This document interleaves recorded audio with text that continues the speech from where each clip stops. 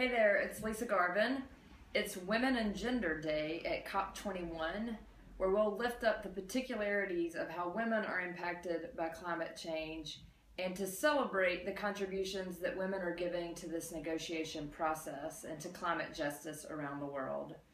Women who are sitting at the negotiating table, women who are leading NGOs, women activists on the front lines with a variety of other organizations. And today we wanted to introduce you to some of the women that we've had the opportunity to meet and to work with during our time at COP21.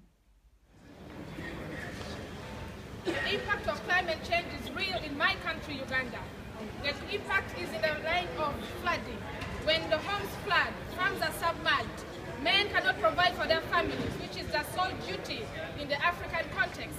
This therefore means children are starved and malnourished. If the climate justice agreement does not take care of the needs of the basic African man and woman, it means families will fall sick, will starve, will not have animals or food on their table. The impact of climate change is real in Africa, in Uganda. We therefore appeal for an agreement that takes care of needs of homesteads. Climate justice.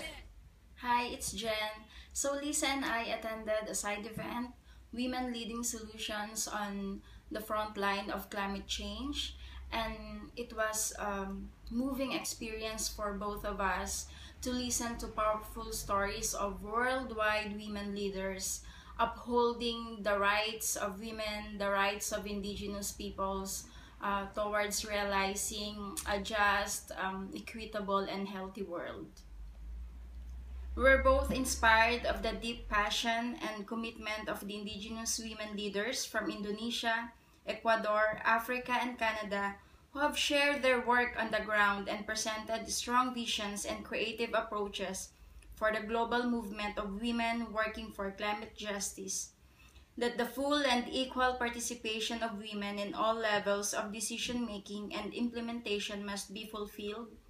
That rights-based approaches and gender-responsive mechanisms must be included in the agreement to be done here at Paris.